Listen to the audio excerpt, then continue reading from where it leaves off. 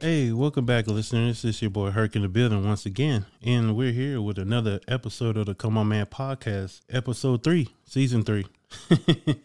And we got a special guest, one of my friends. We met at the gym, and I feel like we became homies instantly when we started talking and connecting. He's very faithful, very humble, very passionate. My main man, Juan. How you doing? Good. I appreciate you for having me on, bro. No problem.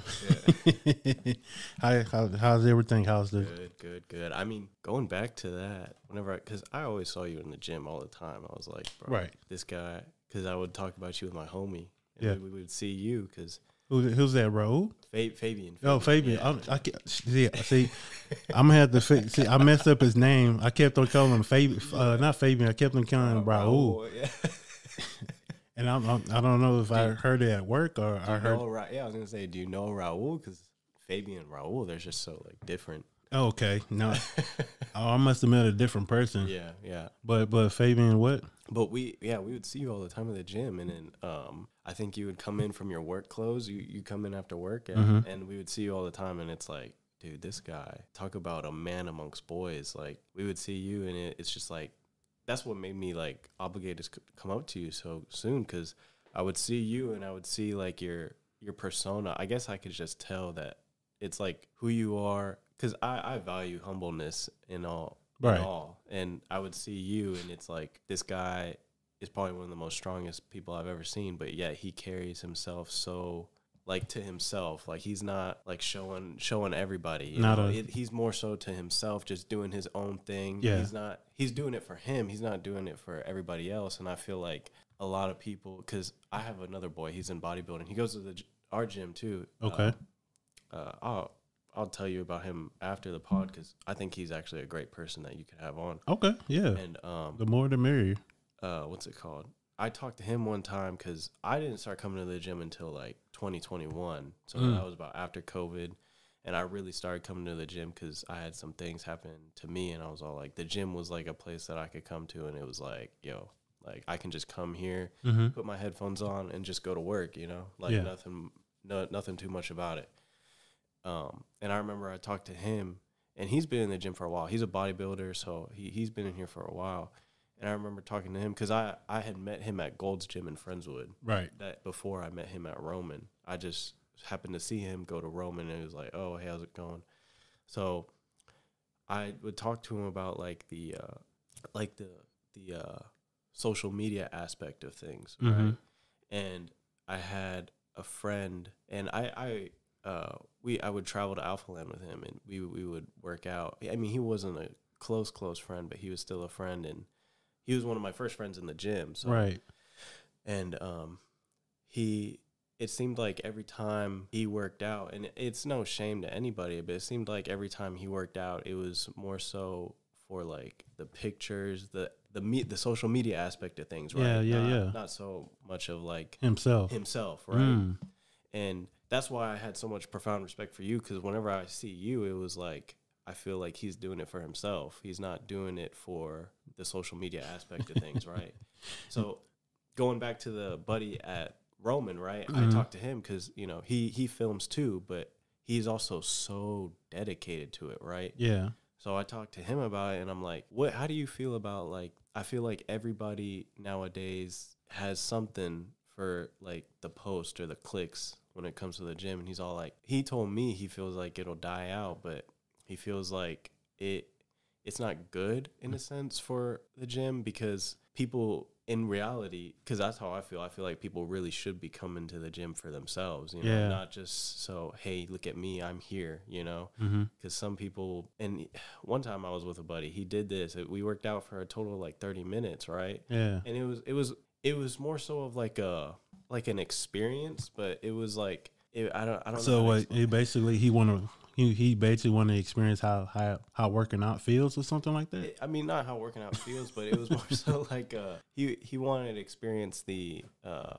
I guess he gets his happiness from seeing the likes and seeing like the attention, right? But yeah, the validation. Yeah, exactly. Yeah. The validation. I feel Exactly, hit on the mark. I feel like that's what a lot of people are looking for. You know, it's like they're seeking validation from other people, and they're trying to get that means by social media rather than just seeking validation from God, from God, and from yourself, yeah, right? And the people closest to you, right? Yeah. Because like for me personally, dude, I could care less about a lot of people's opinions on my life, right? Mm-hmm. But the second, like, my mother tells me something or my father tells me something, especially my father. You know? Yeah. Because it's like he was the one that was with me growing up for all of my competitions, all my meets. He was there. Like, he'd wake up at 5 a.m., make me breakfast, do all these things for me. So it's like the validation I seek is from first God, right? Yeah. Second me, but also my father and my mother, right? Because they've given me everything. So yeah. It's like, it's one of those things where I see other people trying to look for validation from people they never met, and I guess I can't wrap my head around it. So I guess I'm gonna ask you. Go ahead. Right, what do you think about that? Like, what do you? Because obviously you've been working out a long time, right? Yeah. So obviously, like, you've seen it a lot more than I have, right? Because you've been in the world a lot longer than me. So what do you think about, like, how social media has kind of impacted the gym and how people portray the gym? Yeah, I believe the social media had social media has a really big impact at the gyms. Basically, everybody lost sight of what they're actually doing in the gym, and then it's basically like they lost their vision, or they lost their way or direction. Yeah. So in social media, you see that people are getting distracted on their phones, getting distracted on the cameras, and trying to record, get the perfect angle, or get the perfect picture after they get like a good pump or whatever. Yeah.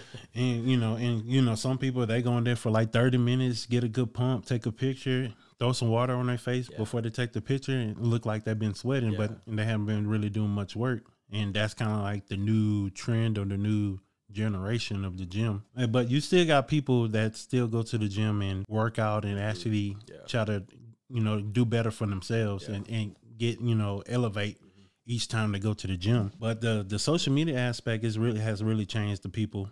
It really changed their vision and really changed their reasoning on why they go to the gym. And it's kind of hard and sad at the same time when I see it, because you find some people, or you probably find like a homegirl, homeboy, and y'all connecting and stuff like that, and you say, oh, this can be like a good person I can chill with, and then you start to see their true colors once you get to know them more, and then you thought they was working out for themselves, but they're actually working out for the masses, for social media. I don't know. I don't get it. I don't get it either, but because I record myself, but I only record for my like top lifts and see where I'm at, and then I send the video to my coach. But I feel like for you, it's like how do you say it? Like a gate, Yeah. Because like every time I was at a competition, right? Either like I did like swimming and track growing up, right? So every time I was at like a meet, right? If I did this time, right? My dad would always record it, right? Like he was always on the stands filming, right? Right. And he was all like, it was more so of like a good memory, rather than just hey, look at what my son did, right? Yeah. It was rather just, and then after he would show me the videos, and it's all like, all right, next time let's get a video of you beating this. You know, it was never showing me a video of someone else and hey, you need to beat him. He showed a video of me and I beat myself, So it's like, I guess that's why I don't know. Yeah. From a point of view, it's like, you do your top lifts and it's like, okay, I did this. All right. This was 2 months ago. Yeah. Right. And then now I'm here. Yeah. That's just a track of your progression. Right? Yeah. Basically that's what's the true purpose of recording your videos, is to get the progression videos to see where you came from when you started and where you are now. And that's what I kind of stick to. I still use my camera for like videos and stuff. Like when I'm not working out, I'll be with the boys. I'll do like little YouTube videos and stuff. But like for recording my workouts, I just get my top lift and then get at an angle where my coach can see my depth and see if any technical issues, like if my feet came up or my shoulder came up off the bench or my butt came too high off the deadlift, he'll work it like that on the video. Because right now my coach, he's coaching me virtual, So we're doing virtual coaching right now until we meet each other in person. But as of right now, I'm working out by myself, trying to find, trying to keep it going. But I thank God that my progression is going up each week. Like my numbers are going up. It's not the same. I'm making good progress. I'm making good strides. So everything's going good. The body feels good. But other than that, yeah, I think that's the true purpose of your recording your videos is tracking your progression. I feel like it's like a double-edged sword, you know? It's like there's a good side to social media, obviously, but there's always that bad side of like the good side is like there are people like you or other people that, you know, that they've been in the game for a while and they just kind of want to spread their knowledge, right, to people who are new to lifting, right? Yeah. I feel like that's a really good thing, you know, if you're trying to spread your knowledge to people, you know, who are just trying to get into the gym and, you know, maybe they need some motivation or some like guide on what to do, you know? Yeah. Because I remember when I first started going to the gym, dude, I was clueless on what to do. Yeah. That's how it starts. You just clueless. You just start grabbing stuff and see what works. Yeah. So before you start knowing the workout programs and all that other stuff. So there is definitely like a good side to it, you know? Oh, hold on real quick. Can you push the microphone a little bit towards you? Mm-hmm. Yeah, because it sounds like you kind of fading in and out. And Is that stuff. better? Okay. And then kind of pop it up. Yeah, there you go. Right there. Okay. Try it then. Yeah. Yeah, there we go. Okay. Yeah, because you were fading in and out. I was like, damn, I'm hearing them, but it's all good. No, but yeah, I don't know. The gym culture has really changed, man.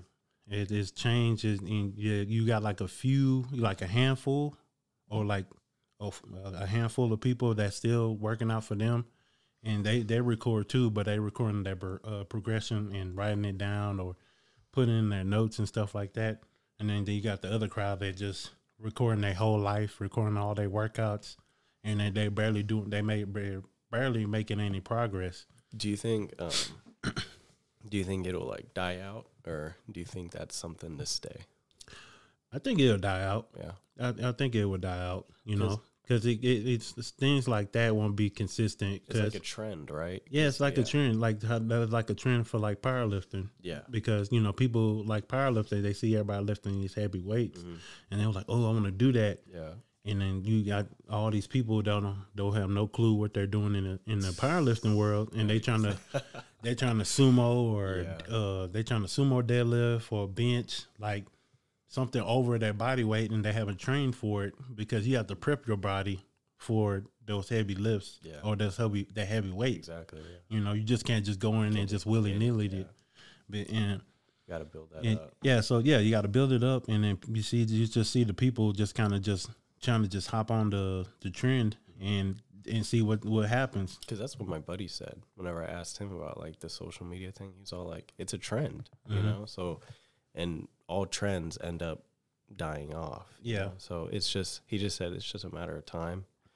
I think people in the gym just kind of wasting space. The ones who not actually working out, they're just there just to take up space. Yeah, and be seen. I don't get it. I don't get it either, but I think that's how I feel when I see people who just there and you be like, man, this dude just taking up space. Yeah. Like he's working out, but he's not like working out. He's just there for his homeboy, or he's just there to be in the video. So or how old are you now? I'm 33. 33, yeah. Yeah, I can't remember if you said 32 or 30. I'm 33, but my birthday is next month. Oh, happy early birthday. Yeah, so this next month. So I'll be 34. So that's going to be new for me. Yeah. But the gym culture, it's just different, man. I just kind of keep You've been working out since you were a kid? I don't mean to interrupt. No, you good. I've been working out. Yeah, I've been working out since middle school. Yeah. Because I assume you did sports. Yeah, I did football at North Shore Senior High School, North Shore Middle School, North Shore Senior High School. I remember you telling me about that. Yeah, so I did, but I got introduced to football and working out in middle school. I sucked at football. I was trying to be the best in football, but I can't remember the plays to save my life. It's hard though, dude. No, it's so hard. Yeah, it is. It is hard. People overlook that part. They just see what's on the field. They don't see what, I guess, the background everything. Yeah. No, because I was good and I was strong. I was still strong, but I just can apply with the plays on the field.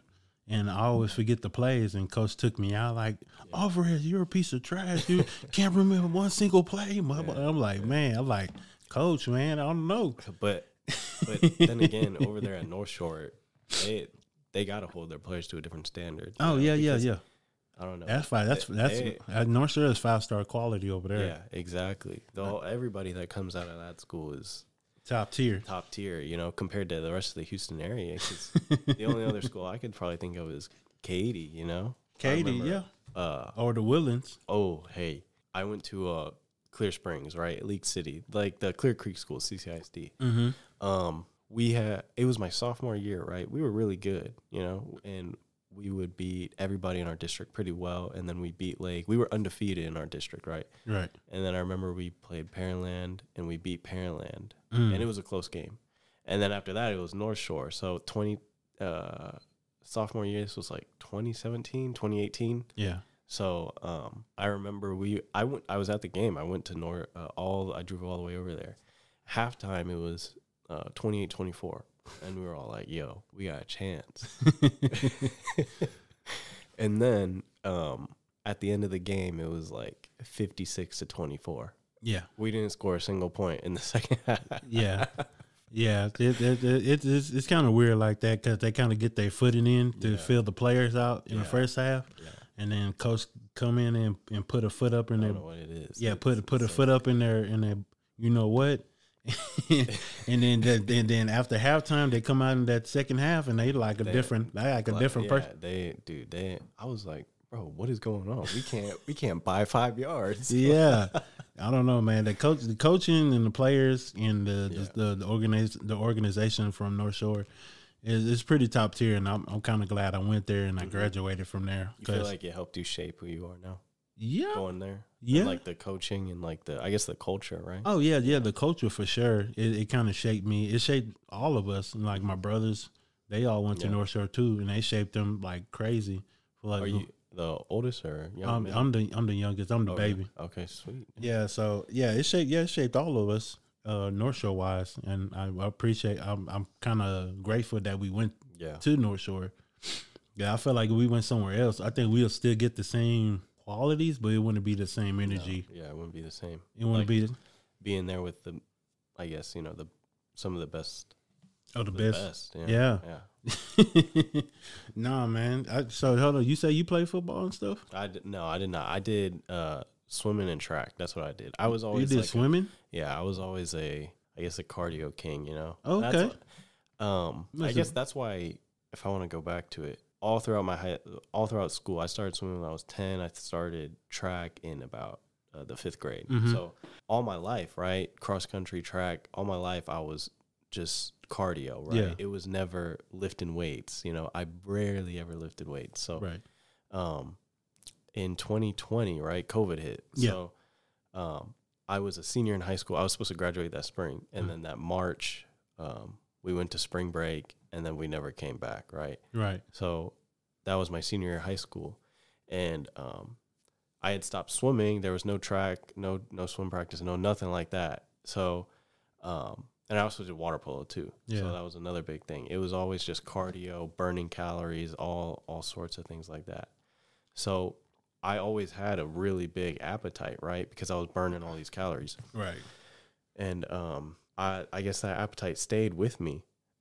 So it never left. Mm-hmm. So I started to gain weight, in the wrong ways. And I didn't start. This goes back to like, people tell me things, but I let it slide. It's not until like my dad or my mom tell me something that I'm like, okay, maybe I really should, start locking down on this. So it wasn't until my mom and dad started telling me like, hey, like you're gaining a little bit too much weight, So then I started going to the gym. And this was about like the back end of 2020. Mm-hmm. So about after the summer, because here in Texas, everything about opened up around like May. Yeah. So I started going to the gym more often. I wasn't too, like I started going into it. It was like 3 days a week, twice a week. I went to the LA Fitness by South Shore. Okay. So I was at the gym, but I wasn't like, I guess, totally in. You know, like I had one foot in, one foot out. Yeah. You know, so and over about like 6 months, I had some progress. You know, but it wasn't crazy. You know, because I was going, but I wasn't. You know, like 2 days, 3 days, and my diet also wasn't the craziest thing because like. I can go to the gym, but the hardest part is the diet, dude. Yeah, the nutrition, the diet, that's it's the something. Hardest part. Yeah, it's something serious, man. So, I fast forward to about 2021, about February. So I've been going to the gym for about like 6 months now. Oh, damn. To this day, or you? No. So fast forward from 2020. Oh, to, shit. Yeah. Okay. Like February 2021, Okay. I started going to the gym. Right. Go ahead. My bad. And this kind of goes back to like. Because I feel like, I don't know, for me, maybe for you, it was, you know, you grew up working out. You already had that establishment, but I didn't, right? So I always grew up, you know, running, swimming, track, all those things. But I needed something new, you know, to kind of replace those things. I guess something new to see myself, like push myself, right? Because I go to school and like I work, but I never value those things as like pushing my physical barriers, you know, pushing you to your limits. Yeah, exactly. Yeah. So I didn't seriously get into the gym until I had like a bad like breakup with someone. So that's what like really like got me into the gym. So you had one of them breakup workouts. Yeah, and it was like, dude, I mean, it was bad, but tonight over again. I'm like, I don't know. I mean, after that, man, I was like, dude, you was locked in. I was. Damn. I was. I'm not gonna lie, I was. And I mean, like, I feel like it's dumb to say it now, but it's like, dude, I went to school, I would go to work, but it wasn't, none of those places were like doing it for me, you know? Yeah. Like none of those like whenever I would go to the gym, it was just like, bro, I can come here, clear my mind, put my headphones on and just go to work. Oh yeah. You know? So it wasn't that's like your second office. That was like, I don't know. It was like therapy in a sense. I don't know why, but it was in a sense because it's like I got to see myself grow and get better. And then also after that, I was so much more dedicated to the gym. So I was all like, the progress I made in that 6 months, I doubled that within like 2 to 3 months, you know? So, damn. Okay. But it got to the point where I overworked myself and I actually had, I don't know what the doctor said. He said leaking fluid. I leaked fluid out of my forearm because I overworked it so much. So I thought it was like a nerve or something, but I literally couldn't move my arm. Oh, damn. So my arm had to like, and every time I was at work, it was especially when I like reached down for things, I was like, it was just the sharpest pain ever. Like if I were to scale it, it would be like a 9 out of 10, easy. Damn. And so every time I was at work, I would always just grab something with my right hand and just, you know, transfer it over with my left hand. You know? I always use my right hand. And I was like that. So I couldn't work out at all. Yeah. And I was like that. That happened like maybe May of 2021. And I was like that for about 4 months. Is it still? No. Now it's good. Now it's good. But I couldn't work out for like 4 months. So I was like, dude, damn. It sucked, but it didn't really. I think it needed to happen because I was able to grow myself in other parts that wasn't the gym. You know, like I worked a lot more, so I was able to get a lot more money. Okay. I focused more on school, so I was able to get better grades. So I don't know. I'm one of those people that I feel like it all happens for a reason, you know? Oh, yeah. And I'm good now, you know? Like I'll lift now and I'm good, but I look back on it, it's like, dude, the progress I made from like 2020 to 20, like that 4-year span is insane. You know? So that's how I got into the gym. But now I would say goals wise, I want to, first and foremost, I just want to grow my faith, right? Okay. That's the biggest thing. Second, graduate. Dude, I'm I don't know what you going to school for. I'm here in school, but I don't know what you're going to school. You like it's high school, or just college? College. So I go to UH right now. Okay. What you becoming, a doctor or what? I'm trying to become a pharmacist. So in a sense, a doctor. Yeah. Damn, let me find out you about to work at Walgreens. No, I'm playing. No, that's what's up. I want to go down because there's 2 paths. I mean, I can. I graduate in the fall, right? Okay. So I would apply to different schools, and then I have 4 more years of school after that, you know, pharmacy, right? So, am I excited for it? And in a sense, yes, because I'll get to meet a lot more people. Yeah, and I'm also, lot more networking. I'll go, exactly, yeah. And I personally want to go down the route of like, there's 2 routes I want to go down, because there's many different pharmacy routes that you can go down. You can go down a retail pharmacist, work at your local HEB, right? Mm-hmm. You can work a hospital pharmacist, work at your local UTMB or something like that. Yeah.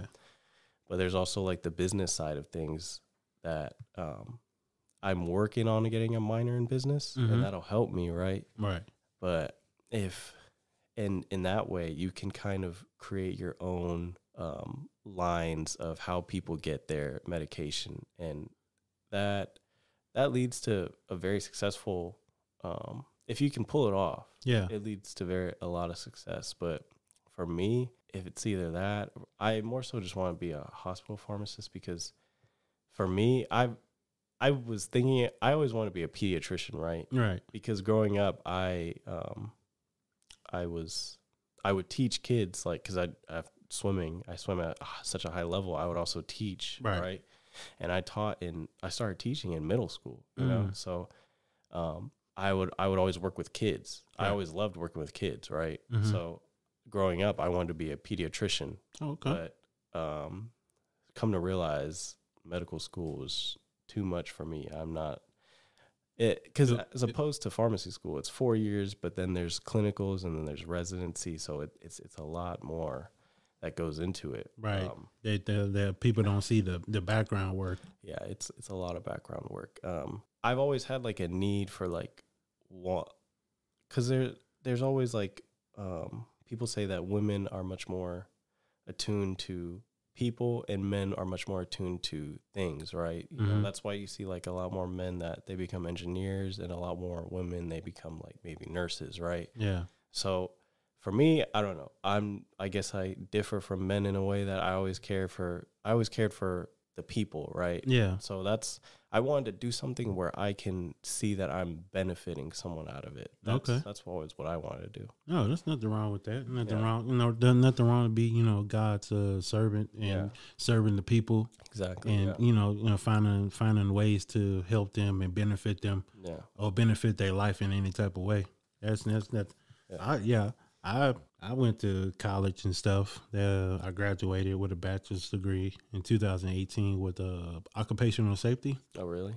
Yeah, but I work out in the plants and stuff, so I'm slanging and banging pipes and using hand tools and climbing towers and. Yeah, but that's a serious job. I mean, but it's also a very hard laboring job. It's a very hard laboring, but it also. It's a very like suffice job. Like, it definitely it's pretty chill, and it kind of fits my criteria of what I do, because I'm really a hardworking person, and I like challenges and stuff like that, and it kind of gives me the same concept like I get at the gym, because I'm moving heavy stuff, I'm doing this and doing that. And then when I get to the gym, I'm ready to I've been doing that for so long. I'll warm up. It's basically like my warm up for the gym. And all I got to do is just got to stretch a little bit, and then I get to going. Yeah. And then people like, man, Herc, how you do it, man? You here for 3 hours. You just work a 16-hour shift at the job. Where are you getting the energy from? I said, I don't even know. It's just in me. Yeah, I just get pre-workout in me, and I'm good, man. You know, it's. You know, I don't know. You know, I feel like it's a blessing that I can find the energy or use the pre-workout to get the workout in. Yeah. Especially by myself. That stuff is hard to do. Dude, working out by yourself. I think people definitely take for granted working out with someone, dude. Because I don't know what it is, but when I work out with myself, I'll push some weight. But it's like whenever someone's there with me, I'm just like. I don't know if it's the competitor in me or like if it's, I don't know what I think it's the competitor. It's just like, I see them right there and I'm just like, and they're talking to me. I'm like, yo, when by myself, I didn't know, I had 5 more in me with someone else. It's like, I'll push 10 reps of something by myself, but it's like when someone's with me, it's like, oh, I got another 8 reps in me. I don't know what it is. Yeah. I think it's just the kind of accountability. Yeah. Yeah, people there, and then y'all can push each other to like a whole nother level. I could still push myself to a whole nother level by myself, but it took a minute just to get there. Yeah. Cause I normally used to go in the gyms with a crew, like my coach and my homeboy, but everybody's separate right now, so everybody's doing their own thing. I had to find a way to still get it in at the gym, and at the same time do it with the same energy, like I still was there, like my crew was still there with me, and I found a way to do it like that while I'm still doing it by myself and things like that, and it's working out. So now I got the same energy, but I'm doing it by myself. But I talk to my homeboys on the phone, like, hey, I'm doing this and that. So it's all good. It's all good. So they all live, I guess, like everybody kind of. Yeah, everybody's kind of distanced. Like I got my coach, he lives in Louisiana, and then my homeboy, he just moved from Austin, and he just came back to Houston. So, but we're like super busy and stuff with our lives. So we're still going to the gym, but we're like, it's hard to make the time to link up and stuff. Everybody's busy. Yeah. So it's all good though. So man, talking about that. What's up? For me, right, I'm 22. Okay. I've had the same friends literally all my life. It's like, and I don't have like a big group of friends. It's only like, I always keep like 4 or 5 like good close friends. Right. But it's like, I don't know what it is now. I mean, at 22, do you feel like you were with your friends a lot more or a lot less? I still got my day one friends from high school. Yeah. What? Speaking of that, I got my day ones, my day one homies from middle school, and we're still friends to this day. Yeah. And my wife, she's always mad. She's like, man, I don't have friends like that. You're blessed to have friends from high school till now, because you know how high school is. Y'all be friends in high school, and then y'all go to college, and then y'all just kind of not hear from each other no more. But now, like, we all went to the same college, or we all stayed like in town. Okay. So we've always been with each other. But one of our friends, he went to school in Colorado, right? Okay. And he was kind of the one that like the pace setter. Like he always like made the plans. He always set the tone. Set the tone, planned everything, right? Mm-hmm. And so he went to move to Colorado, and we haven't really talked to him, right? Yeah. And now it's like they have girlfriends now, right? I'm single, right? I've always been single. I'm not really attuned to, at least right now in my life. It's not really a thought in my mind. Speaking of dating, how's the dating world right now in today's age? Is it good or bad? What is it? I don't know, because I'm married. I heard it was kind of rough. I heard it was kind of rough. 10 years ago, I mean, like, I feel like social media has really, that's another double-edged sword of social media. I mean, like, I feel like it's really kind of perplexed people to compare their lives to other lives. You can't do that. So I think because back then when there was no social media, right, like in the 50s or the 60s, everybody knew each other, and it was such like a close relation, right? Yeah. Like my dad would find someone that maybe he went to school with, or maybe lived on the same street as him, or the same thing with my mom, right? There was no like a social media aspect of let's say you have a girl, right? Let's say this girl's in front of you and you see her and you like her. Yeah. And then social media comes around, right? And it kind of gives, now you don't just have this one girl in front of you. You have every girl that has a social media account in front of you.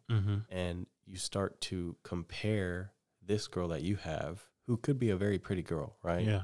Or in a girl's sense, a very pretty man, right? So you have now, instead of just having this one girl or this one guy that you see, you have options. You have all these other people that you're seeing, right? Yeah. And you start to compare this girl or this guy that you're seeing in real time to this one girl or this one guy that lives completely across the street, like the nation or the street. You know? That's cold. So you, instead of seeing what you have, you know, you kind of start to think more so, oh, but I could have this, right? Instead of seeing this girl that's in front of you, that's, you know, she could be pretty, you start to think of, oh, well, this girl that lives in California or in Washington, D.C. is much pretty. 10 times the girl that she is. You Yeah. know? So why should I settle for this girl?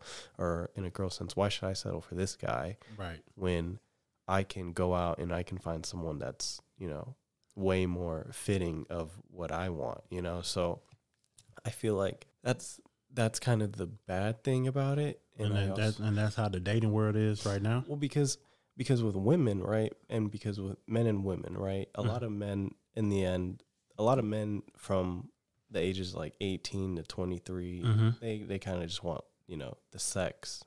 Yeah. But women gatekeep sex, right? Yeah. Women also gatekeep relationships, I feel like. Yeah, they do. Like boyfriend, girlfriend, right? I feel like whenever you get to an older age, like maybe 28, 29, that's when men start to like really establish themselves because they've probably been working a job. They probably have a steady income. They've probably done a lot from 20 to 30 to really shape who they are, you know? So that's whenever they can start to be the ones that it's like, hey, I have all this for myself. I think it's time that I settle down and I find a wife. Right. But early on, like my age, 21, 20, 22, a lot of like young men, they don't really have, they're still trying to like find their way, you know?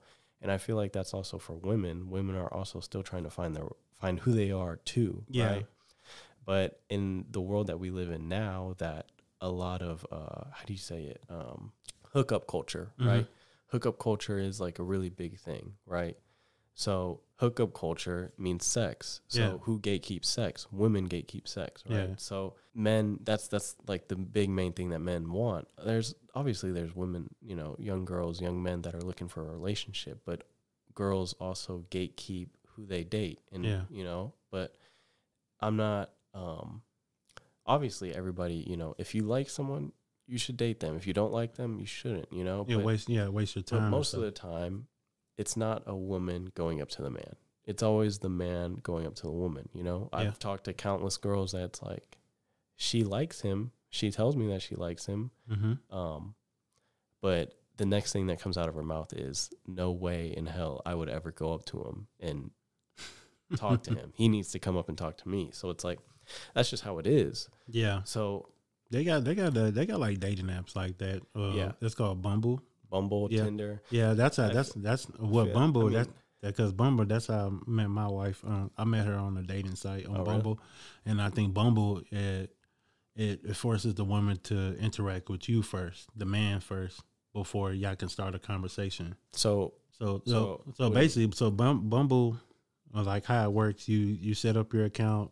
You do swipe left, swipe right, whatever. Like Tinder, swipe, and then they have the blue check mark to let you know they're legit. And then once y'all match, the woman is the first. The woman is the first one to start the conversation. Yeah. And then once the woman starts this conversation, so if y'all both match.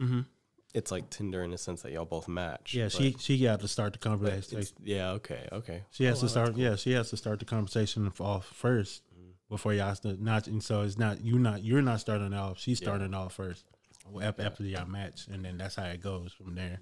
And then if y'all link up, and then y'all good, and then y'all get in a relationship, married, and that's it. Off to the sunset. You know what I'm saying?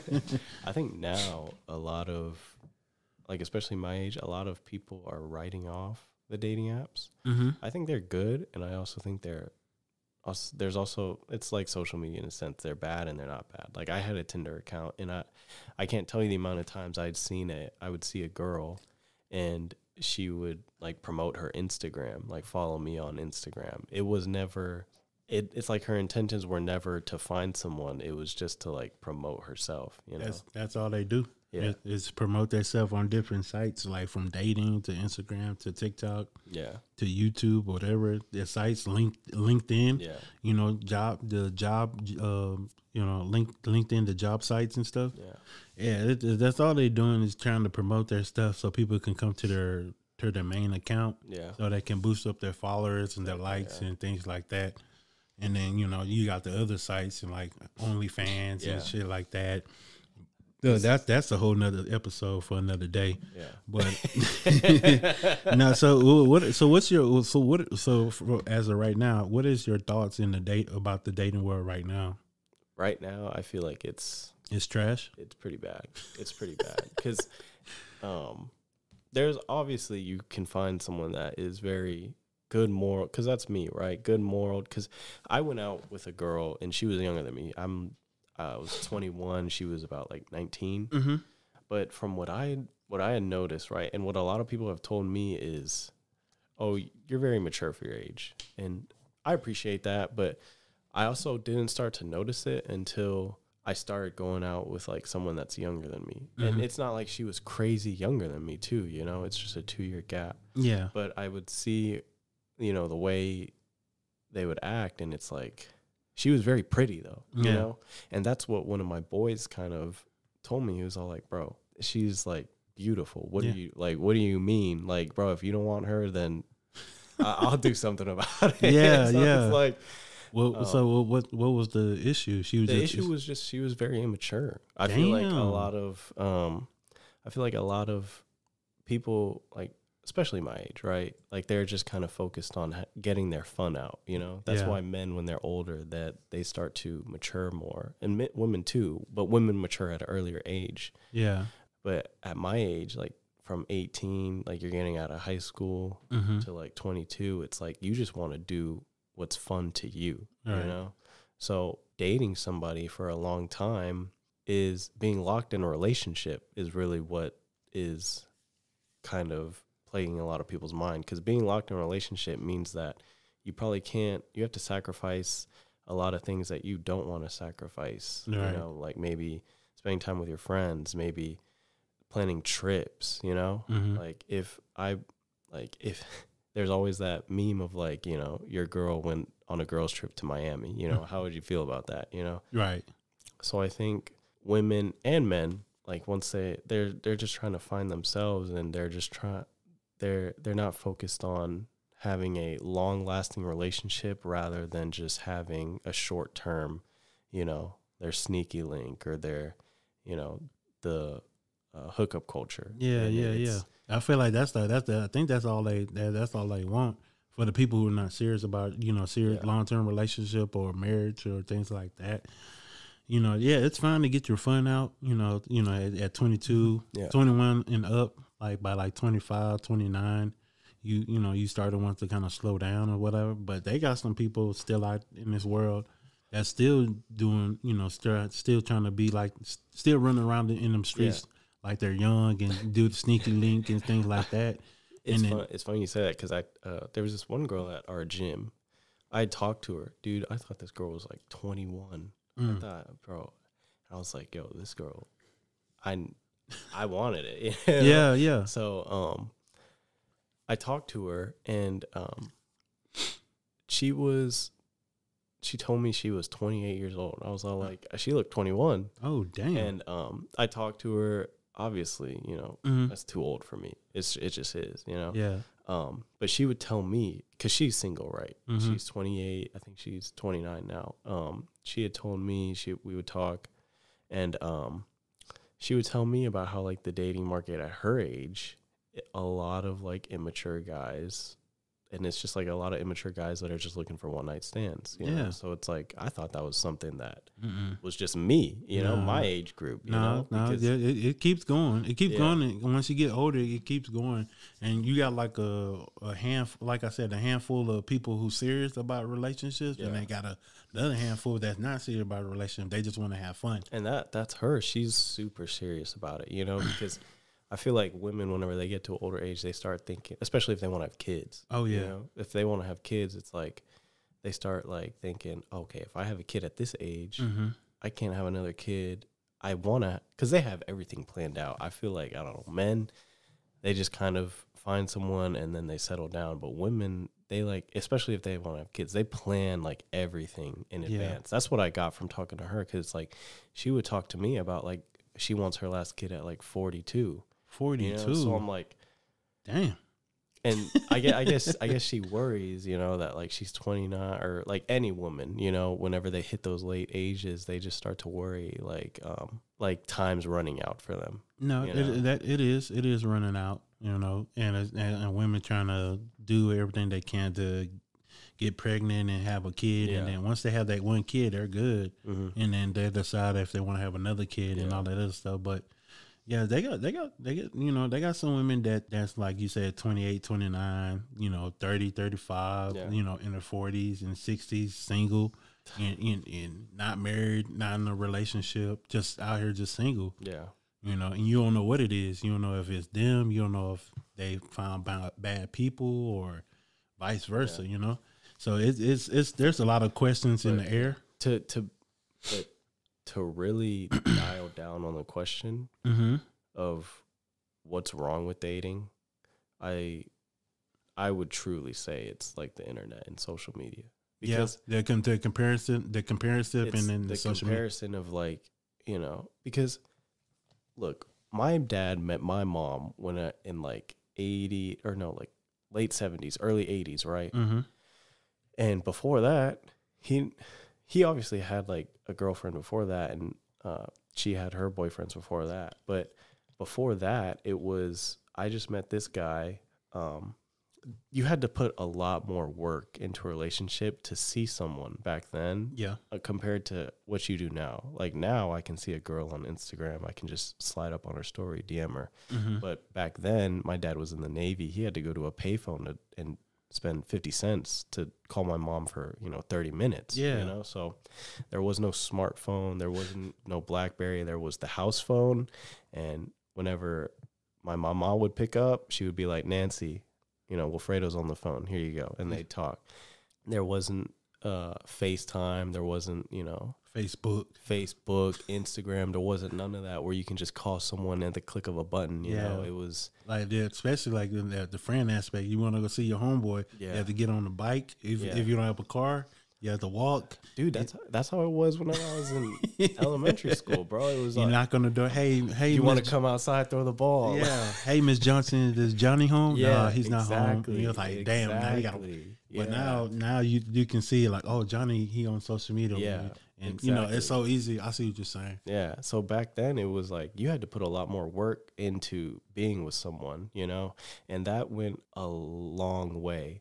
And I feel like also today and age, everybody's so much more exposed to not only like different women, but they're also exposed to like so many different things, And I feel like it plagues a lot of, especially young men's mind. I feel like it plagues a lot of their minds, Like you can't go on social media without social media nowadays. I look at social media, especially Instagram, as like a soft porn, in a sense. It's like men are so intrigued with looking at this rather than, being with someone real. Yeah. So women have their issues with dating, but men also have their issues with dating. And I feel like it's wrong to because I feel like a lot of guys put the sole blame on women, but dude, it's men and women too. You got to put the blame on both fields. You can't put it on one side.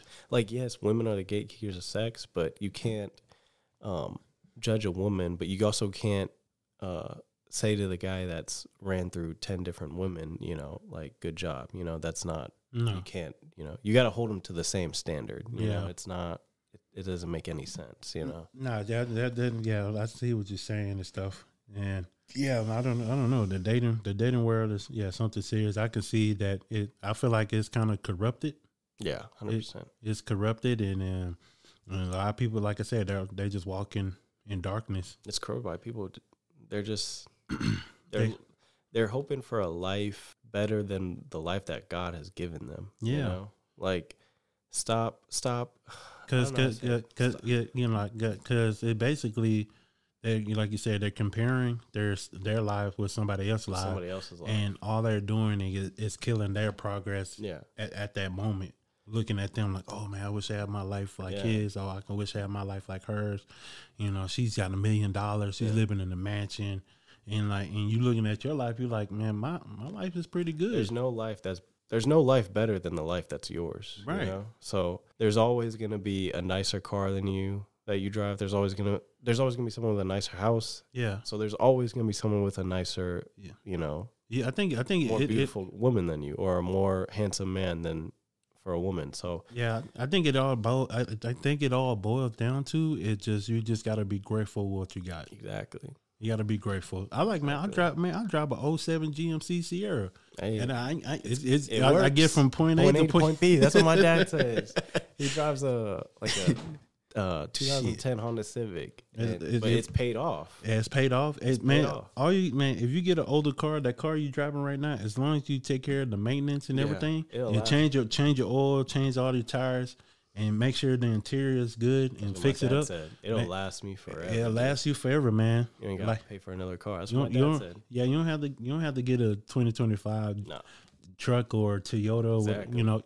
You good what you got, because getting you to work, you taking care of it, you know how it runs, and you can, and then you got your mechanic and stuff like that, and you're good, man. But everybody feel like they got to get the next new thing, like that's the new era. I know. Like, I gotta get the next. I gotta get the next new iPhone. I gotta get the next new freaking Ferrari or Bugatti or whatever. For me, the only thing that it's like the next new. It's like the next new thing and stuff, and that's not the way.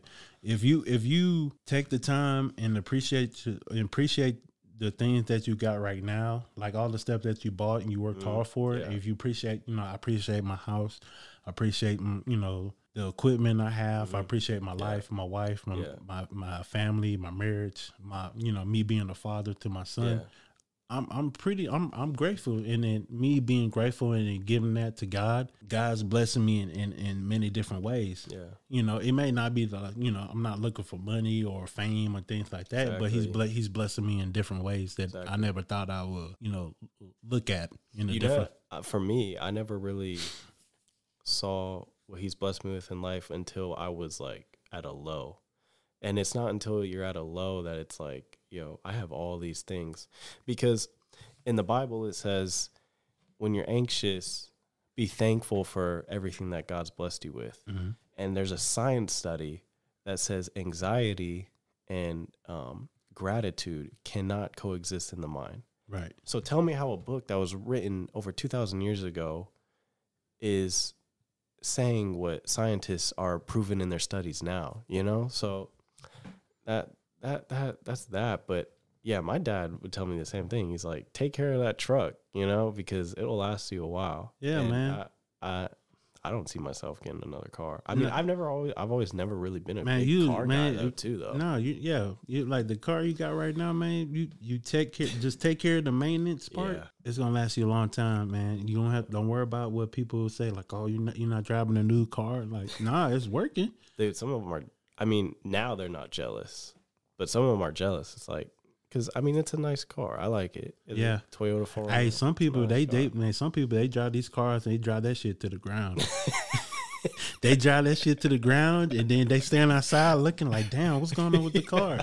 And they have no clue. Yeah. You know, they have some people that don't know how to change a tire. I need to learn. Yeah, man, it's so simple, bro. It's so simple. You gotta get you a good jack, get you a good crossbar. And then just turn off the nuts and stuff like that. You jack up the car first, and then I reversed it. You loosen up the nuts.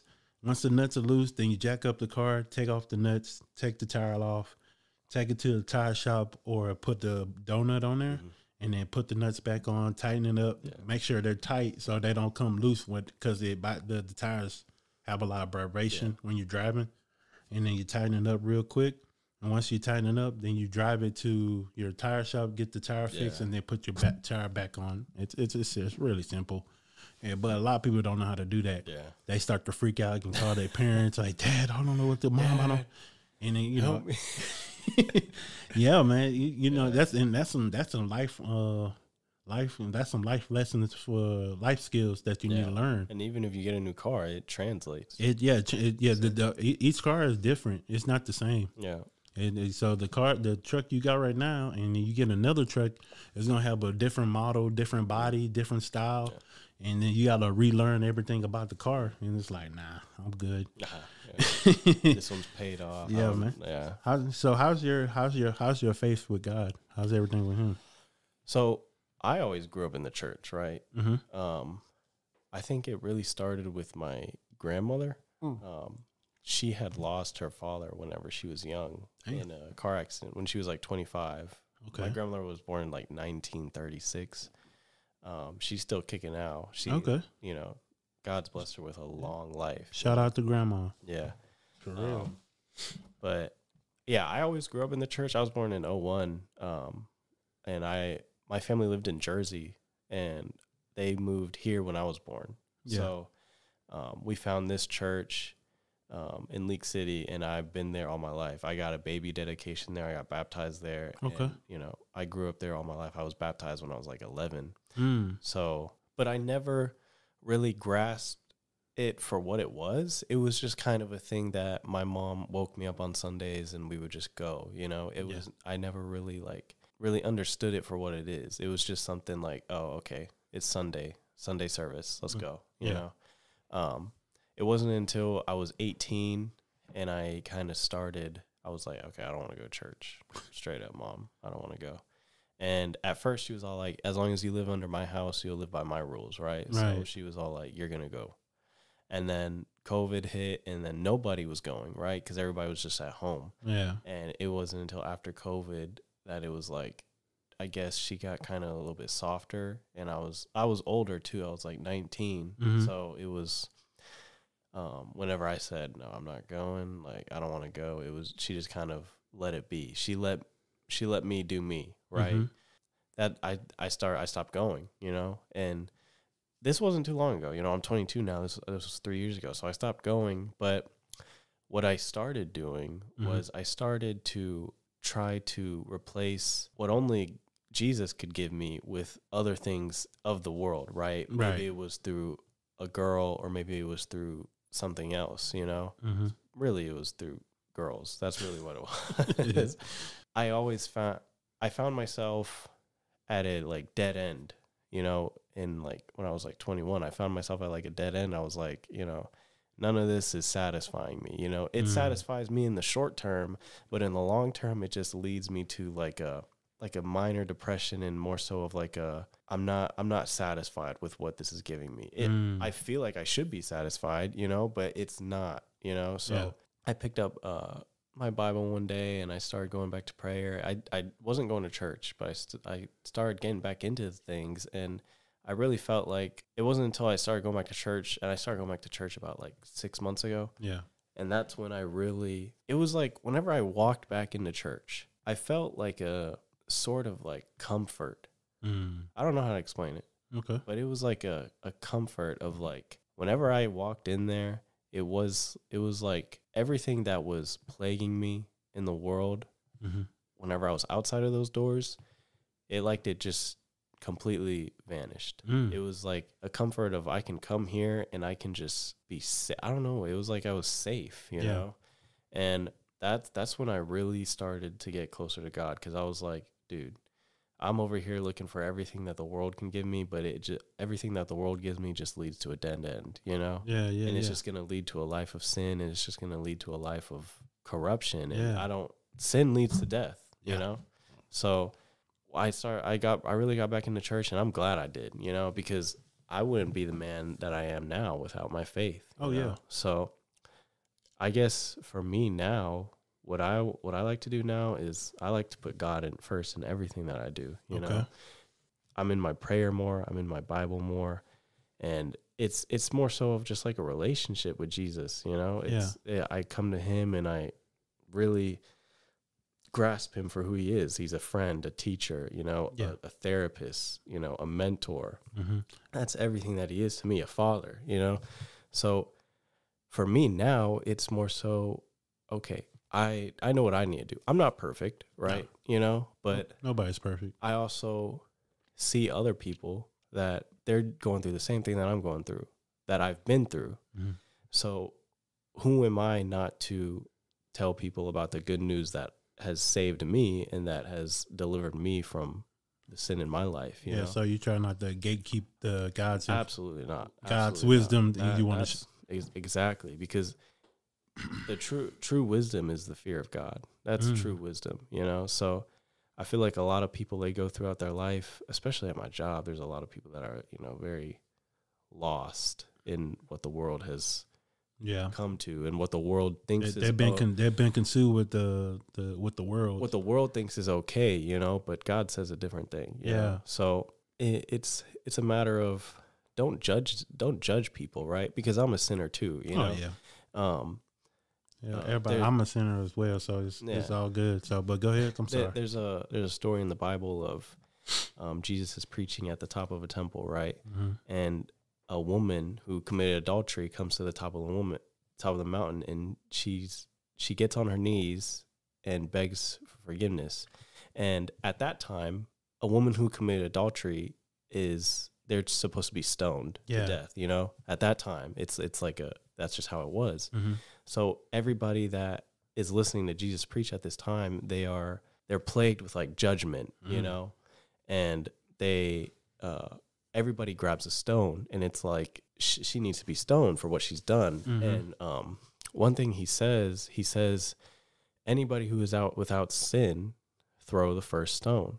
And this story always gets to me. It's always this one and then him dying on the cross, you know? This one always gets to me because it's like, if anybody is to judge that woman, you know, it's him, you know, because he lived, I don't know, if you may believe in Jesus, you may believe in someone else, but I believe in Jesus, right? Mm-hmm. And I always want to tell people about it, but I never want to push anything on to anybody. You know, everybody has free will to believe or say whatever they want, you know? Yeah, they were saying that Jesus was the perfect soul. Yeah, so he lived a life that was literally perfect. And if anybody in that room was to throw a stone at this woman, it's him, you know, because he lived a life without sin, and he lived a life without, you know, without any like corruption or any like, I don't know, but it just gets to me because he says this to everyone. Yeah. And then everybody leaves, right? Everybody's like, okay, all right, whatever. We'll just leave, because none of them, they all know that they have sinned in their life too. Right. So who are they to judge this woman who's sinned, even though they're a sinner themselves? You know, that's hypocrisy. Yeah, it's a hypocrite. And it gets to me because he says to this woman, go on, your sins are forgiven, and, you know, go on and live your life. Right. And he shows like so much compassion. He's so compassionate. And at the same time, if he wanted to, he was the only person in that room that could show judgment on that woman, you know? Mm-hmm. But instead of doing that, instead of him, you know, going to the judgment route, he chose the passionate route and the route of love and kindness, you know? And that people do have a second chance, you know, and that nobody's perfect, and that in him you can find, you know, true love and true grace, you know? So that always gets to me, dude. And it's the one of him on the cross, right? He lived a perfect life, but yet he suffered like the ultimate, you know, back then dying on the cross was like the ultimate, you know, like nowadays you have the death penalty. Yeah. Right. Back then that was like the biggest form of crucifixion and embarrassment, you know? Mm-hmm. And a man that's lived a perfect life, that he's done nothing but heal, preach, and, you know, show love to everyone. He's now paying, you know, the ultimate price for me, you know, even though, you know, it says in the Bible, as he was getting whipped, that he thought about us and that the healing, you know? Mm-hmm. And this one really gets to me because he's on the cross, right? And he's innocent. He's the perfect, you know, but there's two people on his side, or one person on his left and one person on his right, that they're both getting crucified. Yeah. And they're human, just like me and you. Well, they're all human, you know? Mm-hmm. Jesus came down as a man. But they were sinners, just like me and you. And one of them kind of mocks Jesus, but the other one says that he knows what he's done and that he deserves to be on that cross for what he's done. But he says to Jesus, you don't deserve to be here. And he says to him, please remember me whenever you enter your kingdom. And Jesus looks at him and he says, truly, I tell you, my friend, after this is done, you will be with me in paradise. And when I'm alone, I cry about it, dude, because it really touches my soul that it's like all he wants is, you know, a relationship with us, you know, Yeah. because that was his whole thing, you know. In the end, he says, before he dies on the cross, he says, "It is done," you know. Mm-hmm. His death on the cross to save our sins is done, you know. Yeah. And then he rose again on the third day, and that's what Easter's about. And but that's what really like drew me in, because I would read about these things, because like I said, growing up, and I grew up in the church, but I never was really like, okay, I never really read the Bible. I went to Sunday school, but it was they always taught like verses and whatnot, but I was never really like into it. It wasn't until now that I was like at a dead end in my life, and I was like, yo, this isn't working out for me, mm-hmm. that I really started to turn to him, and I started to read the Bible more, and I started to read the stories and the teachings of what he did. And that's when it really started to hit me that it's like, you know, and I feel like nowadays, you know, because you're either Christian, you're either, okay, people can do whatever they want, or you're either like, you don't like Christianity, you know. And I feel like the people who are in the camp of like, they don't like Christianity, I feel like they are lost in the sense of they don't understand what it's really about, you know. They don't understand like the relationship of Jesus and what it's about, and that in reality what it's all about is, it's not about judging you, because I can't judge you. I'm a sinner just like you. I can't come to you and say you need to pay for what you've done, because I myself have probably done something just as bad, you know. So it's about showing love and kindness to people, and you know, maybe in your love and kindness you can lead people to the cross, just as, you know, in Jesus, how he showed love and kindness to people, it led to their salvation too. Because in the Bible it says there's a rich man. He comes to Jesus and he says, I think it was a rich man. You can't quote me on it totally, but there's a man. He comes to Jesus and he says, what are the two like most important things that I must do, you know? And he says, love the Father with all your heart, soul, and mind. Mm-hmm. And then second, love your neighbor with all your heart, soul, and mind, you know? So it's not about if someone's done you wrong, or it's not about if someone has hurt you, you know? It's about showing love to people, no matter if they're rude or not rude to you. And, you know, that was one thing that really woke me up, because I had a problem with, like, a lot of people in my life, especially, you know, someone that's done me dirty, you know? Like, maybe it was, like, a girl in the past, or a relationship in the past, and they did me really dirty. So I always had like such trouble with like coming to grasp of, every time I saw this person, I could just think of just, oh my gosh, I cannot stand, I hate you, you know, like I can't stand looking at you. But now I come to grasp with, everybody's not perfect. Did they do me wrong? Yeah, but I can't hold on to that grudge. You know, I have to forgive them, you know, because if my Father in heaven forgives me for the sins that I do, and I sin, you know, we all fall short of the grace of God.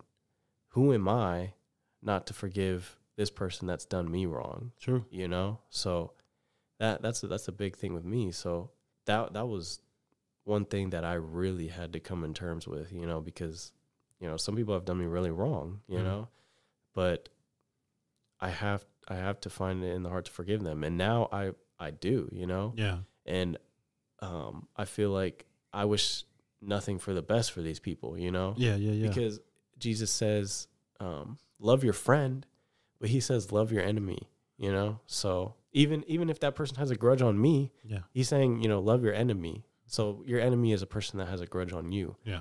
You know, if they have a grudge on you, you should still love them, you know? So I can't hold anything. I'm tired of like holding things against people, holding grudges. You know, stop holding grudges and find it in your heart to forgive the people that have done you wrong. Yeah, and in that, I think you'll find peace. Yeah. Okay. Yeah, man. Yeah, man. That was good, man. Hey, I just let you vent, man. I was like, dang, he's doing some good stuff right now. Yeah. Nah, man. In a sense, like, do you have any advice to give like somebody else that's in a space of not a space, but like in I forgot the thing. Now I lost my train of thought. Basically, do you have advice to give somebody, a man or a young man or just man or just the masses, Basically, do you have advice to give them if they're lost as well, of how to reconnect with God? So I would say it'll hit you, because it hit me, right? I was, doing my own thing, and then I realized that I was fooling around, and it just led me down to a path of I got nothing out of it, It just led me down a path of like shame, whether your path is shame or whether your path is grief or whether your path is depression, maybe he saves you out of something, if you're lost and you want to get back with, Jesus, I never like push anything on anyone, I always let it come to them.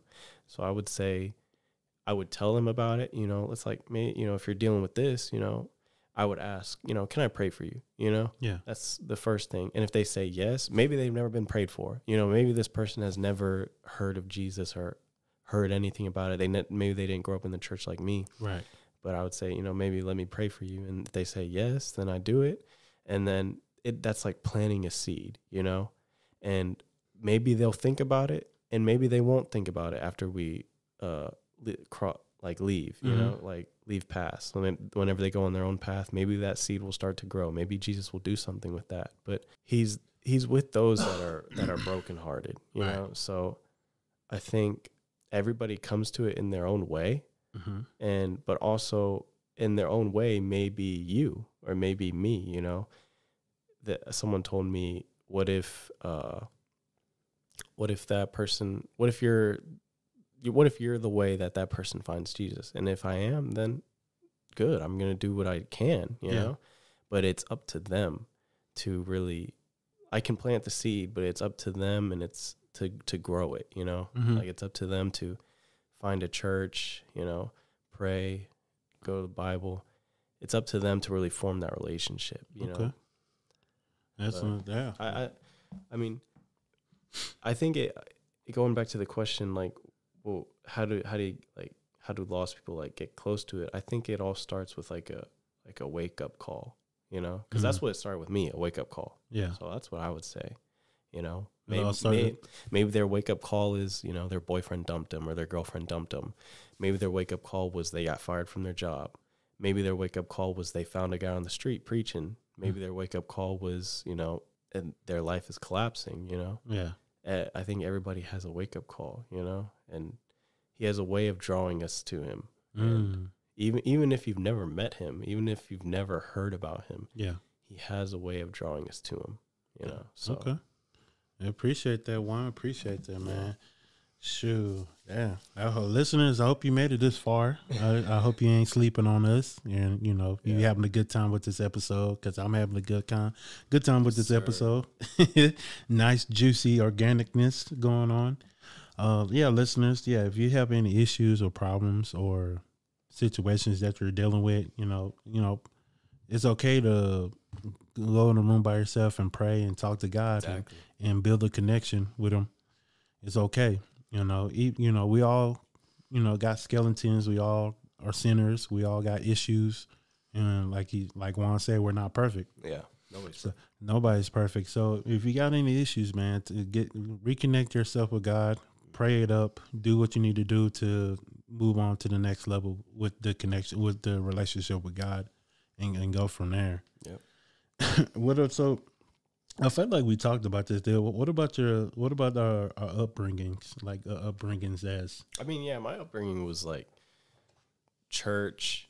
So I always grew up, I grew up in a nice neighborhood. I'll be honest. I grew up in a nice neighborhood. I was blessed with what I have, you know. But my upbringing was, church on Sundays, meets on competitions on the weekends, and just school throughout the and how did all those things like shaped you for who you are today? Well, meets shaped me to be like because I don't know what it is. I'm a competitor. Okay. I'm a competitor, and I guess that has really shaped who I am. But what has shaped me is obviously my faith, my mom, and my dad, especially my dad, because I took it for granted for what it is now, but I said it earlier. My dad was always with me at every like competition, He was, he was my like number one supporter, and I never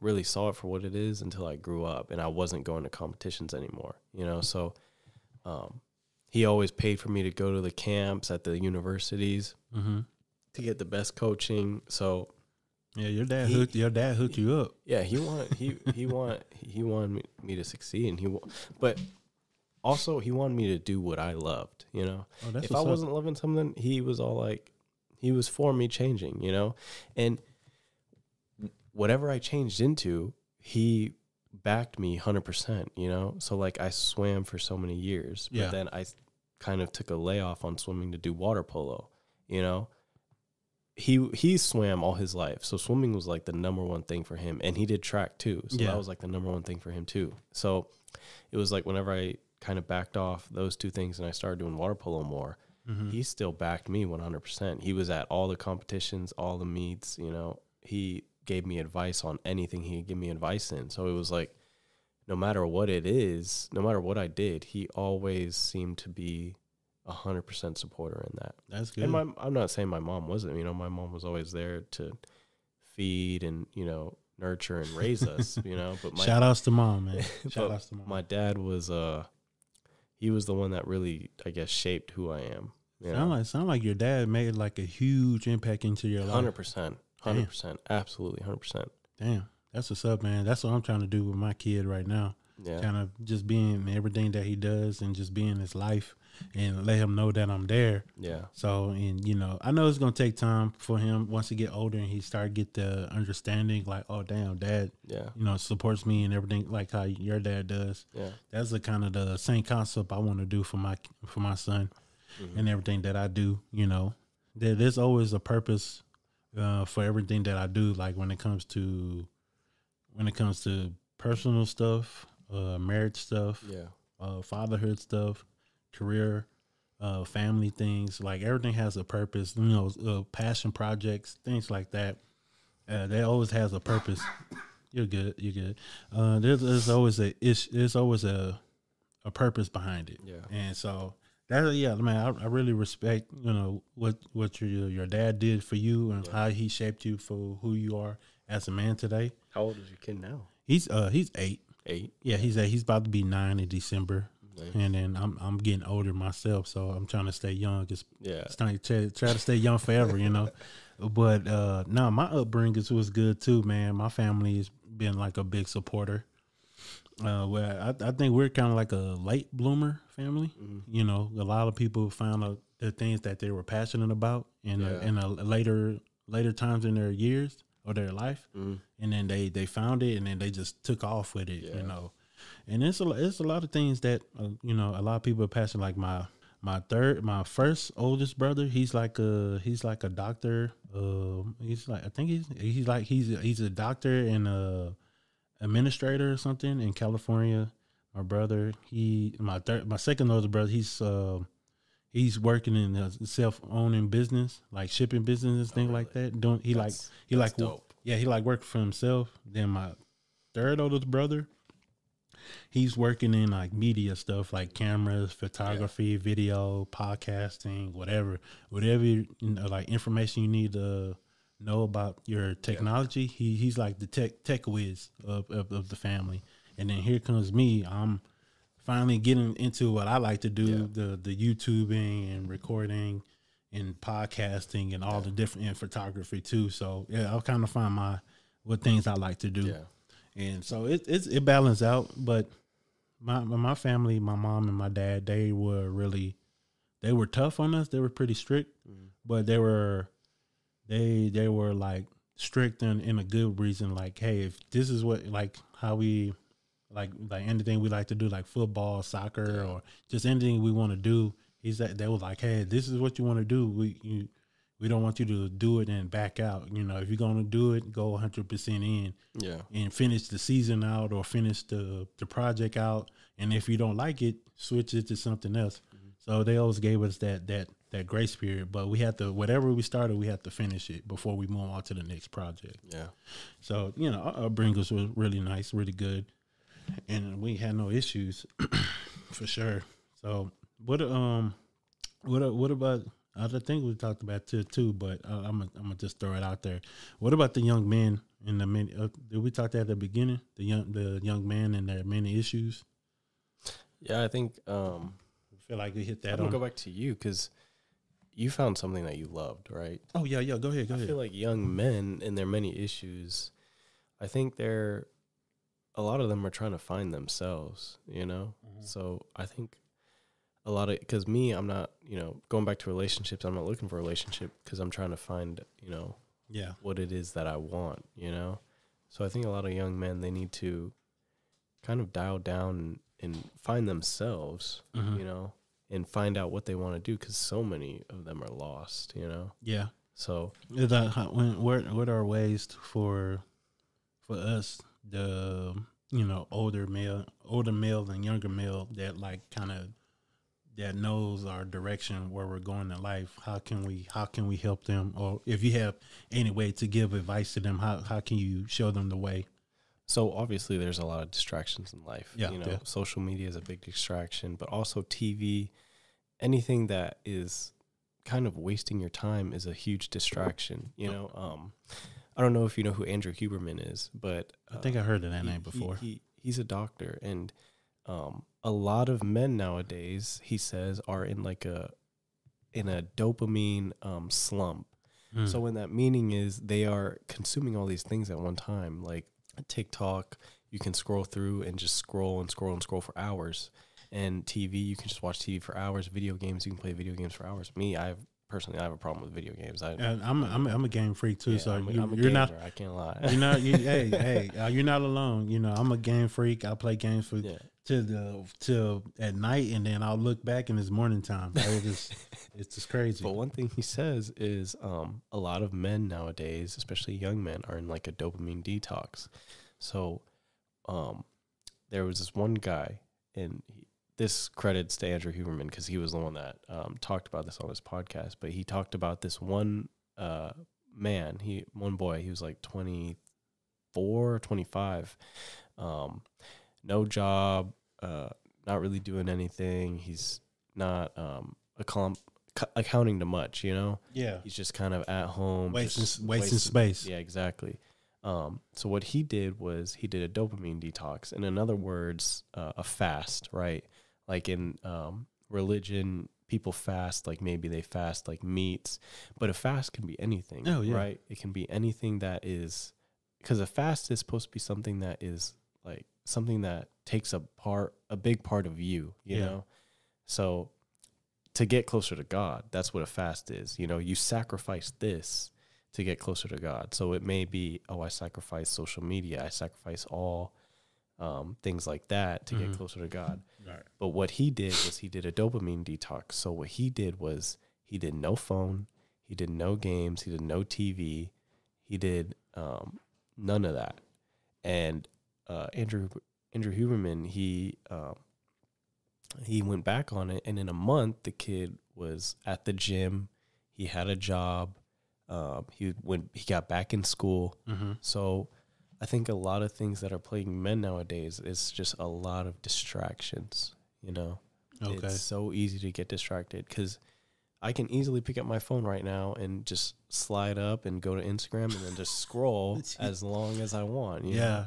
Or when I get home, I can watch a TV show for hours on end, you know?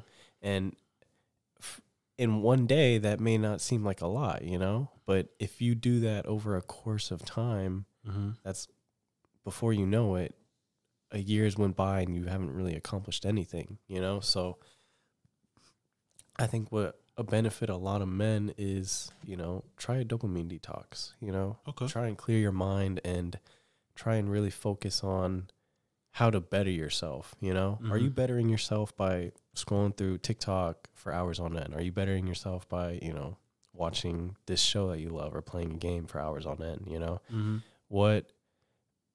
Because for me, whenever I started accomplishing things, that's when I really started to get that like good feeling of like, I just did this, and whenever you start chasing that, so whenever you start having like goals, whenever you start having priorities that you really fulfill, that's whenever you start to put down all those other things, and it becomes like a chain reaction. You know, damn. it's all small steps, you know? Yeah. Maybe your first step is you read 5 pages out of some book, or maybe your first step is you go run around your block. Maybe your first step is you go to the gym. Mm-hmm. And then after that, because keep in mind, we're talking about someone that isn't really doing anything. After you do that, you get that feeling of like, I just accomplished this, you know? So it's like, and then now that, let that spark a chain reaction. So build on from that, you know? Mm-hmm. Instead of going 1 mile, now you go 2 miles, and then let that spark into, okay, I'm going to the gym now. And then let that spark into, oh, I got a job now, you know? And that leads to so many more things. And as you go through your job, you work hard, maybe you get a raise. Or get a promotion. You know? And like maybe the less time that you're playing games or on your phone because you're on your detox, you can't do those things. You can use that time for more productive things. More productive things, exactly. And maybe you're studying more. And now that you're studying more, you're getting a better grade, you know? So maybe now you see that you got a good grade, and all this time you've been getting terrible grades, but now you see for yourself that you can do these things. All you have to do is just, you know, eliminate the distractions, detox your mind from everything that's distracting you in this life, you know? So I think that's a big thing for men, you know? Yeah. One, I would say, you know, if you're lost, you know, try cut off because smartphones, they're good, but they're bad, you know? Cut off anything that you feel like is taking up and wasting your time. That's what I would say the first thing you do. Mm-hmm. And then after you've done that, after you cut it off, you're sitting here and you're all like, okay, I have all this time. What do? Go on the internet, start searching for jobs, you know? Yeah. Make some money for yourself, you know? Mm-hmm. If you're in school, use that time instead of scrolling on your phone to, you know, just read. True. David Goggins once said, because he's dyslexic, he says it's hard for him to read something, you know, because he's dyslexic. But if you can't read it again. If you don't understand it the first time, read it again. Read it as many times as you need until you understand it, you know? And if that's not getting to it, write it out, you know? So he says these things, and it's like, you know, you have so much more time on your hands to do these things now that you've cut off all those other things that are taking up so much time in your life, you know? Okay. So, damn. that's what I would say. Appreciate it, man. Appreciate it, Juan. My man, boy, you like a damn therapist over here, man. For real, you coaching me up. No. For real, man. Yeah, man. So look, I know this is a crazy question. Well, what's your favorite movie? Spider-Man: Homecoming. Spider-Man Homecoming. Okay. Came out in 2017. The first Tom Holland Spider-Man. You know Tom Holland? Yeah, I know Tom Holland. Yeah. The first one. That one was so good. I don't know why. Because maybe it was because I was in high school at the time. Okay. Yeah, mine's is Guardians of the Galaxy. Oh, which one? All three of them. The first one is my favorite one, but my wife said the second one is her favorite one. I like the second one. You saw the third one? Yeah, I saw the third one. That third one was just a roller coaster, man. Yeah. I was going through. I was crying in that movie. my wife saw me crying for Rocket because I thought he was about to die. Yeah. But I was going through it. But other than that, man, what's it called? Hang on. Do you watch sports a lot or no? I watch sports. Yeah, I watch it. You ever do like a sport podcast that ever come across your mind? No, I never thought about a sport. Really? I don't have not the patience, but I could talk about sports, but I just have to get the right information before I just start talking. I can't be like, oh, such and such did this point, and my information is wrong and off track. Yeah, me and a couple of my boys, we go at it. Y'all go at it on the sports. It becomes like a debate show. No, man. I try to do it, but I was like, nah. Yeah. I'm gonna just this right here. This is what I'm doing. You're good here. Hey, I'm doing the men's podcast, men's only podcast, giving them a platform to come on and vent and talk and be themselves, man. Yeah. So it's helpful. So how do you feel about how do you feel about mental health for men? What's your perspective? What did your perspective look like towards mental health growing up versus now? growing up, I never really thought much of it. But when I was 18, when I was 18, I went through this really bad depression, really bad. It was like I couldn't eat, I couldn't drink. I always had like this emptiness inside. So, and the depression and anxiety are linked, right? So, they're the same thing? Yeah. Well, they're linked together, right? So, with the depression also came this like overwhelming anxiety of like, am I ever gonna? I always had this fear in my mind of like, am I ever gonna, go back to normal, But I persisted through it, and I would talk to God about it. And in all honesty, everybody says I'm really mature for my age. That's what really perplexed me to be so mature for my age, was going through that, because it was hard. It was really hard. It hit me like a truck too, dude. Yeah. And at such a young age, I was like, why am I going through this, So, now don't get me wrong. Like, at that time, right? I think one thing that a lot of people do, and like a lot of men do, is like, if their life is going good, right? They and they're going through something, they kind of start to compare their life to others.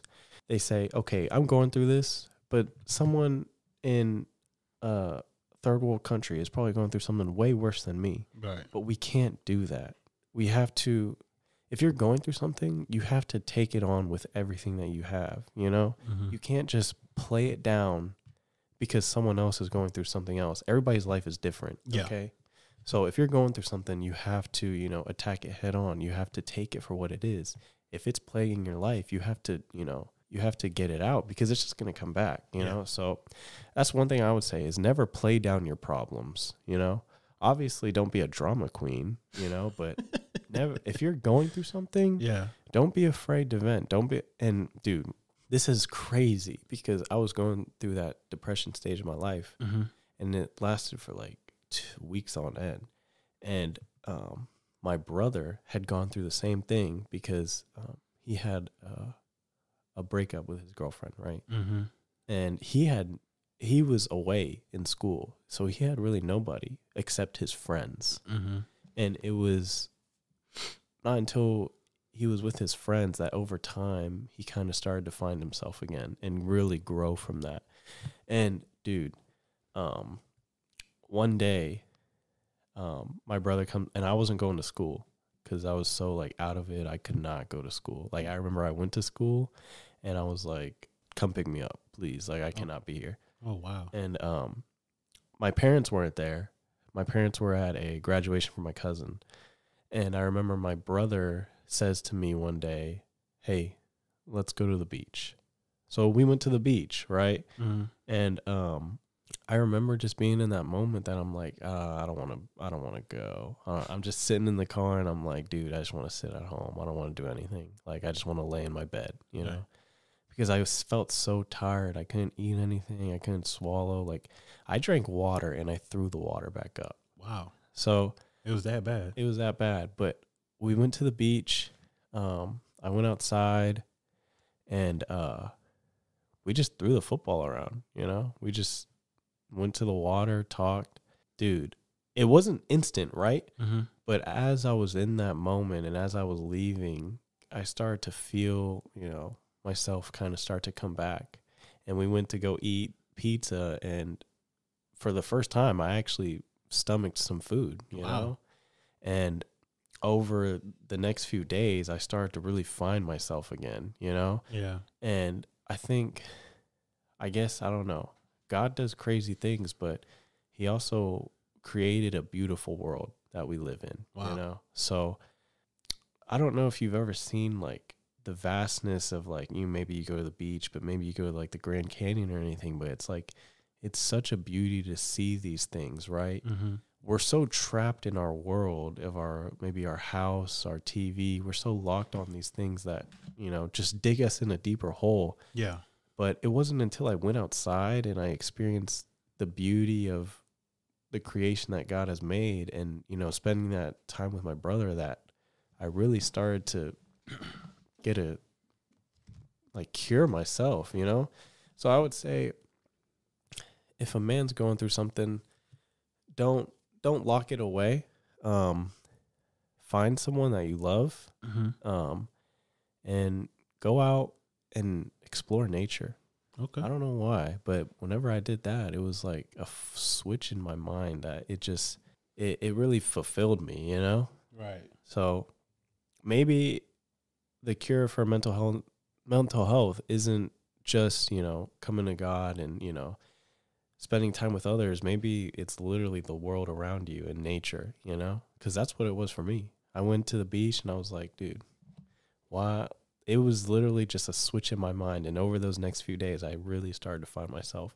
And over the next few months, that's when I really started to grow too, you know, to grow, because what doesn't kill you makes you stronger, right? So it was over those next few months that I was like, dude, like I really grew from that, you know? Granted, it sucked. Yeah, it sucked, but that's one of the things that really shaped who I am now, you know? That's good, man. So if you're going through, any man that's going through mental health, don't see it as a punishment or something that's plaguing your life, but see it as something that you will get out of. And because you'll get out of it, you will grow from it and you'll become better than you ever are, you know? Yeah, man. I appreciate it, man. I'm writing. I'm trying to like write stuff down for key things and stuff. Yeah. No, man. So yeah, man. Once again, appreciate you, Juan, for coming on the Come On Man podcast. Yeah, appreciate you for having me. Yeah, man. And this is some good juicy stuff, man. We had like an hour and 40 minutes, man. Really? Just talking. It does not feel like that. It doesn't feel like it. Yeah, man. It's so. What's one thing that you are deeply grateful for right now? Right now, let me think. At this moment, let me think. Oh, go ahead. Do you think? So obviously, I'd say God, right? But one thing I'm truly grateful for right now is probably my dad. Okay, probably my dad, because I need to meet your dad, man. He sounds really dope. Because my dad was so connected with his dad, right? Mm-hmm. And I remember my dad picking me up from school one time. I was like in the second grade. My grandfather, so his dad had 2 strokes, right? And God bless his soul, the second one had finally, you know, laid him down, you know, and he passed away. Yeah. And I remember my dad picking me up one day in second grade, and he was crying. He told me, and that was the only time I ever saw my dad cry. I had never seen my dad cry other than in that moment. And as I grew up, I never really thought much of it. But it wasn't until recently that my mom really started to tell me about who my grandfather was to my dad. And I'm really starting to gauge that my dad is who he is because of his dad. Damn. And I am now who I am because of my dad. So he really took everything that his dad, the good and the bad things, and he really tried to shape me and my brothers, you know? Yeah. So it would be my dad. It would be my dad because, you know, he's given me everything in this life, you know? Well, obviously God has blessed me with everything, but he's provided for us, you know? Yeah. And that's because his dad did what he did with him, you know? So my dad didn't grow up in a so good situation, you know? Yeah. But he found a way. But he found a way because his dad pushed him, you know? He's all like, you want to have a family? You need to do these things, you know? And my dad was so connected with his dad, you know? So there's a saying, because going back, he didn't grow up in such a good situation. There's a saying, it's like, hard times make strong men make weak times, weak men make hard times. Strong men make strong men, I forget what it is. No, like you good. Strong men make life easy, right? Yeah. He didn't have life easy. Yeah. You know, he had to work for everything. So he had a hard life, but that made him a strong man, you know? And he's given me a good life, but he's also made it to where, like, hey, you have a good life, but you're not going to be a weak man because you have a good life. Damn. You know? Okay. You're going to work for what you have, and I'm going to hold you accountable for what you have, you know? Like, he's paid for school. He's given me everything in life. He's He paid for my my visits, whenever I would go to camps at different universities. He's paid for all these things. He's paid for the best coaches in the area to coach me. Yeah. So, and in that, everything I learned from those things that he's put me through like swimming or track or going through all these different things, that's also taught me, things, for him sending me to those things, that what I gained from those wasn't just a workout, it was also a shape and character. Just like how whenever you went to North Shore, it wasn't just about, hey, we're going to beat the crap out of this team on Friday night. It was a culture that shaped those guys, So he put me through the best situation that I could have and that best situation that I could ask for, because I have only one life and everybody has their own life. And I'm glad that he put me through what he put me through, and he's still in my life and he still will be in my life. Oh yeah. And your dad is the person who made you super grateful for what you got. He's not not perfect, but neither am I, So damn. Yeah. Dang.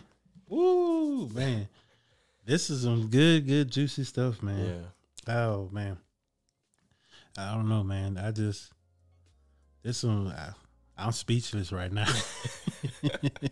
This is a good conversation, man. It's fun though. I like it. I like it too, man. And I appreciate you for opening up, sharing your stories and everything that you do, man. And I always give people the opportunity to give some positive affirmation or some positive energy for the listeners to take with them as they're done with the episode.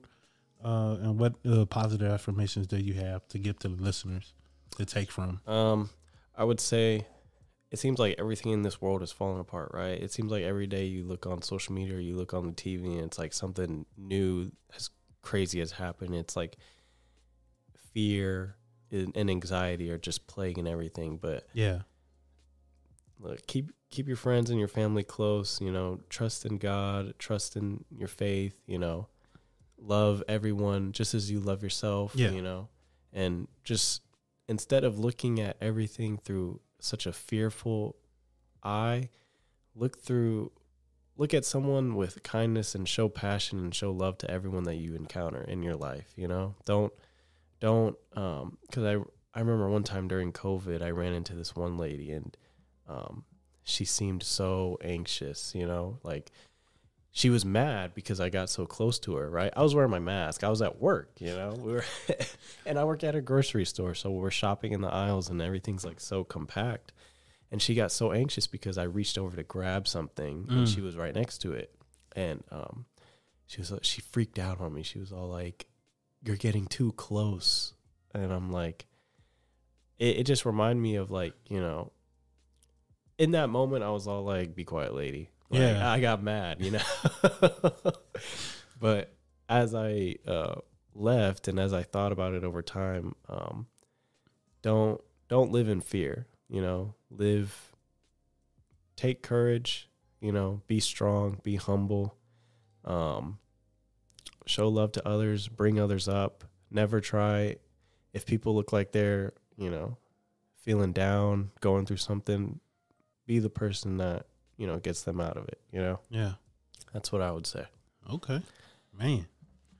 My boy Juan hit it up with some good positive information. Listeners, hope you made it this far. Hope you had a good time with this episode.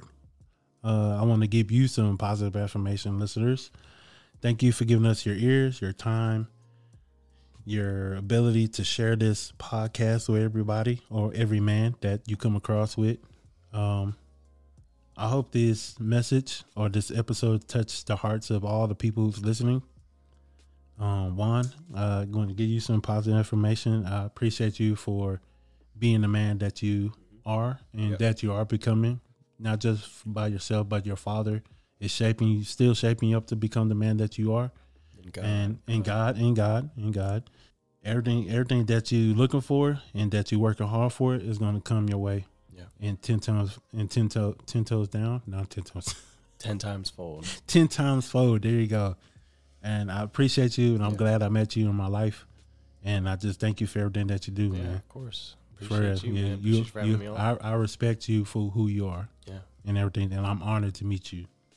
That's Yeah. from through and through Yeah. from my heart.